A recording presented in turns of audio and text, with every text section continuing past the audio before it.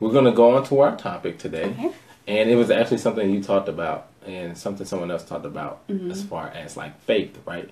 Mm-hmm. And so this is my this is my question. Like, what's the time in your life to where you kept trying at something and it didn't work? I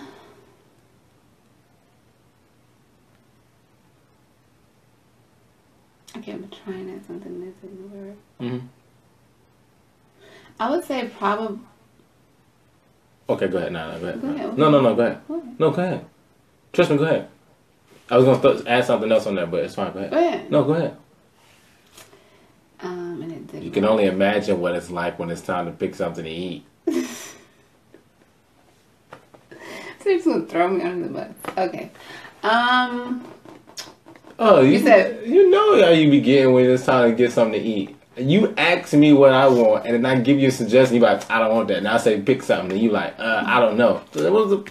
I always look to answer this question. Just saying, don't be acting. Okay, go ahead. You right. Go ahead. My fault. My fault. Go ahead.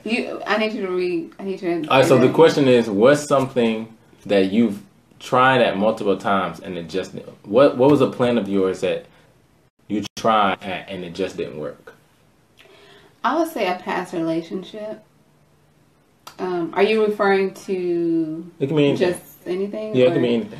Oh, I would say when a previous relationship I was in, I kept trying and trying and trying and trying, and it seemed like it would get better, and then it would just like blow up, and then it would get better, and then it would just like blow up, and then I really had to like really pray about that situation because I was like, I don't want to keep going back and forth with someone.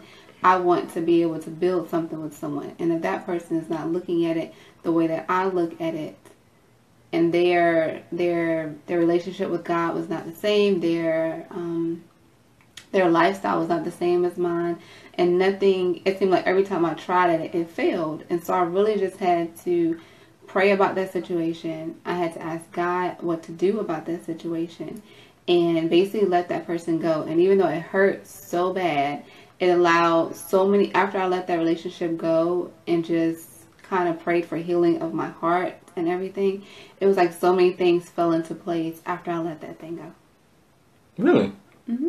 That's crazy. You really answered that question. You must have read my notes. I but no, all right. So we talk about faith and how important it is, and how I said, well, you know now, and how important it is in our life. Because you said earlier about the power of faith, right? Yeah. And for me, I look at it like the simplicity of faith is in its power, or the power is in the simplicity in a sense. Because you do the thing that you don't know exists, right? And you have confidence in it, right? Right. But then, what about? But it's funny because we have those situations in our life to where we do the thing we see exists and it doesn't work. Right, and that's what happened with my situation because it was like God was like, end it. And I was like, no. And I kept trying to make it work because I was like, oh, this person's going to be my husband. We're going to get married and all this stuff. And then I was like, and in my mind, it was like I knew it wasn't going to work. And I really just had to let it go. And I had to let it go. I had to change my phone number. I had to delete any contact that I've had with him, like whether it was email, text messages, whatever it was. I had to basically delete that person out of my life completely. And that's exactly what I did. I deleted that person out of my life completely and changed my phone number because I didn't want that person calling me. And I knew that if I did that and if I really listened and followed what God told me to do, then my life would show through that decision. And things would start happening for me through that decision. And that's what I did. And I remember one time, after I did all this, mind you, I was at church and it was women's, what was it called? The women's conference. And the pastor that came from New Jersey, after I had did all this, told me to come to the front. And she said, say, I'm back. And I didn't know what she was talking about. I'm like, why did I do it? And she told me to come to the front and say, I'm back. And she made me stand up there the whole time. And that was like, I guess that was God letting me know I made the right decision. So what did you see after that? like so many great things just started happening. I started, I think I got a promotion at my job. I ended up, just after I did that, the time after that, I spent basically just myself. I didn't date. I didn't try to go on dates. I didn't do anything. I spent those years just focusing on my college degree, on my my writing skills, just focusing on me. And I live by myself, so it was just me and God. That's dope. Then it's interesting because I was having a conversation with a friend of mine last night, and he was saying how he was in that kind of same position of where, you know, you hit this wall, you have these plans of yours that you want, and so you go at them and you just keep hitting these walls, and you're like, man, why is this just not working? And he was actually saying how he ended up praying about it, and, you know, God was like, well, that's because, you know, it's you know, you're working your plan situation. Right. And he was saying, you know, it really kind of, he said God punched him in the stomach with it. It did. It's like, it was definitely like that because after, it was like, I think this was the same week that happened. And then we had that conference that Thursday and Friday night. And I think she came that Friday. And I was sitting. Why you say that? You just made me think of something. There's a verse. I said why you do that? But I was just saying that when she called me up to the front. I know it though. Go ahead. When she called me up, I forgot her name though. I remember her name. She called me up to the front. I don't know this lady. She don't know me. And she was like, I need you to do something for me. And I was like, what? And she was like, just say I'm back. And I was like, I'm back. She was like, no, I need you to scream it. And I was like, I'm back.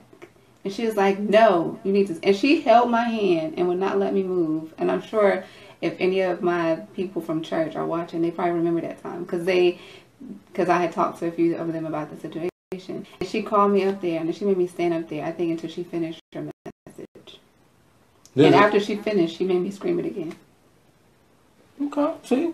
So this takes me to what I was trying to... There's a verse actually that says... God, he said the road of the righteous is a highway. And it was so interesting for me. It's so interesting for me because, you know, your whole life you hear the road of destruction is wide, right? And the road of righteousness is narrow. But it was when I saw that verse, that was the first time that I ever pictured doing righteous from God's eyes and living and doing the plan that he has as this vast thing. And you can move at a high pace on that road. Right. And because at the time, like when we want to do something bad, it's something like we just want to do. Like it's just something like we just want to do. It seems like something always happens to where you can't do it. That or it happens and then something just like probably backfires down the road. Right. Or either you do it and God said because you didn't, I'm going to block what I was going to do for you a year. So now people don't realize that jump happens. He'll do that jump. He'll do that jump for real. And so that's what I'm saying. He blocks it for like a year. Depending on it's God's decision. But from situations that I've encountered, God has definitely said, okay, you want to do, okay, all right. I'm going to block this from you so you can't get it. And then I'd be like, why won't this happen? And then like a year later, I'm like, okay, maybe if I try it now, because I haven't did what I did, forgot to block the blessings. And then it all actually happens. So I'm like, okay, Jesus really. See, and that's what I'm saying. When you talk about the power of faith, like how strong it is to where if you believe, if you do the thing that you haven't seen. Right. Like, for example, I heard this guy say something that was really interesting, and I had to really think about it for a moment. But he says you shouldn't have role models. He was explaining because for a person in his position, he had never seen, and which reminds me, we did not do, but he had never seen a black physicist before. So he said, so how can I have a role model if I've never seen it before? Right. And it's interesting because the Bible says faith is the evidence of things hoped for. So you hope to be something that you haven't seen. Mm-hmm. You know, but I did low-key burp just now. And then you're placed in a situation to where when you start doing the thing that's never been, that you can't see or you have never seen, it worked. Like, it's a bad relationship, right? You hear of a good relationship, but you haven't. There's a difference between seeing in a good relationship and experiencing and seeing a good relationship. So in that situation, you was experiencing a somewhat good relationship, right? Right, but it was toxic. Right? So then when you leave it, it's like, okay, then you can prepare yourself to get ready for me. Well, that's exactly what happened because, I mean... got the wink in the gun. He got the job. I mean, that's what... but truthfully though, like you said, you prepared yourself, and that's what I tell people that always ask me, well, how did I do that? Because it was 3 years not dating anyone. Like, I was, having fun or my friends or whatever, but I wasn't dating anyone. Like, it was just me. I lived by myself. I would go to work, come home, do what I had to do, and focus on me. I had my time with Jesus, and I would converse with people that I knew were for me and not against me, and I wouldn't have conversations about things that didn't have meaning, because when you have conversations with people and their conversations don't have meaning, or they're just talking about other people or whatever, I had to exclude myself from all of that. I did not want to be included in any of it. And I didn't want any of that to get into my ear to where I said, oh, well, maybe I should do this. Or, oh, maybe I should do that. Because I even told you about it when we started dating, that people kept putting stuff in my ear. You should do this, girl. You should do that. You should do this. And I was like, no, like, you don't know what God has planned for me. And at that point, I didn't know what God had planned for me. I just knew I was going to continue doing what he told me to do until I got to that point where he gave me exactly what he was trying to bring me up and strengthen me for. See, and look, and this is something I say, man. It's like, I said this on the show before too. If you don't view the plan or will of God as cool, you won't do it. And it is literally the most fun I've ever had in my life. Mm-hmm. It is one of the greatest. It is the greatest decision I've ever made, because it has opened up my life. So open up life, open up doors. Well, that's why I said life, because that's going to encompass everything. So it's like, it's like that high. I being able to drive that highway, is really cool. And so to be able to do something that I haven't seen, that's faith. As I'm saying, it's like the evidence of things hoped for. I hope to do A, B, and C, and so I'm doing A, B, and C. Mm-hmm. You hope to be married, so you started spending time alone, understanding, getting yourself together. I even prayed for my husband without knowing who that husband was going to be. See, look, come on, you're not making this easy for me. You're not making it easy for me. I mean, I did. But because I know how I am, so that person had to be strong enough to deal with me. So it's just really cool to be able to actually see that. Like I said, even in my friend's life, when he was telling me about it, that he felt like he kept hitting that wall. He was like, I'm doing this, or I don't have the energy to do that, or maybe I want to do that. And he just said he kept hitting his wall and hitting his wall and hitting his wall. And then he was like, he just concluded in him that, okay, this isn't the plan. Right. This isn't the plan. And to be able to have God come back and talk to him like, okay, you're really trying to work your plan. Like, because like I said, I'm 27. So how can I, out of nowhere, come up with this plan for my own life? Mm-hmm. Right? That doesn't make sense. How can I do that? You may have this idea, and I said something. It's about, and it's funny because God. They say God give you the snippets, right? And then we go gung ho on the snippets, trying to make the snippets real. Right. But then we still don't know everything as far as to getting to those snippets. So we can, even while we get the snippets and work towards the snippets, we can still be wrong in doing that. Because you can't, if you get a snippet or an idea of your life and you try to work toward it, you can't, because you weren't given, it's not your idea. Mm-hmm. So you don't even know what to do to even get to that point. I just thought that was interesting, So just think about it. What's something in your life people have felt like that. People feel like that. I felt like that. You felt like that. Like you hit this wall. Like, man, like things just aren't working exactly how I want them to.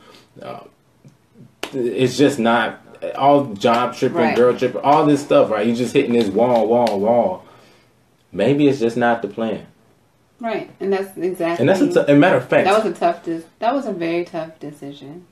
Tony, and you know what Tony says that he says that one of the things that he asks, which is a hard question, he said, God, is this in the plan?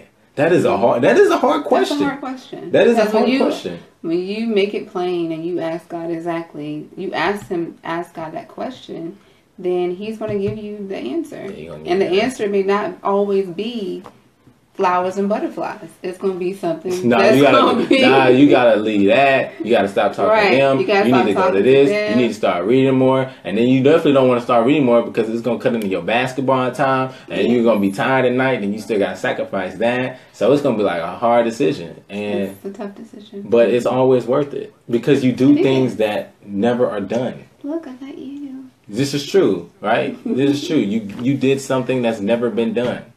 You know, I do things that's never been done. There's so many other people that do things that's never been done or seen, you know, because we open ourselves up to that highway. So I think that's just pretty dope. Yeah. But listen, anyway, thank you for sharing. Thank you for sharing that story, by the way. And as always, thank you all for tuning in to the show. Mr. Crockett. Thank you. Hello, man. Good afternoon to you. Thank you for tuning in. Thank you for the shares and the comments and the likes and the shares. We appreciate you guys. We love you. And we will be back next time here at the Joshua Burney Morning Show. So I will be out of town, but we will be doing some pre-recordings. So that way you can always tune in with us on the pre-recordings as well. So be on the lookout for that. And we'll make sure we share that on our YouTube page so you can be aware of that. On YouTube? Okay. Yeah. So again, my name is Joshua Burney, aka Joshua B, your public speaking rapper with an English degree. And I'm Octavia B, your public speaking poet with a science degree. And it's okay to drive the highway of God's plans because faith is doing things that's never been seen before. So do something this week that's never been seen before in your life and in other this week. The week coming up. So next week. Okay, the week coming up, do things that's never been seen or experienced before. Yes. And honestly, just pray and ask God, God, is this really in your will? And He'll tell you. And it's a tough decision, but trust me, your life will be better for it. So listen, have a great day. We love you guys. We appreciate you. Thank you all for all of our sponsors and community partners of the show. We appreciate all your contributions. We love you guys. Have a great day. And we'll see you next time here at the Joshua Burney Morning Show, Saturday afternoon edition. We appreciate you guys. Have a great day. Yeah. We ride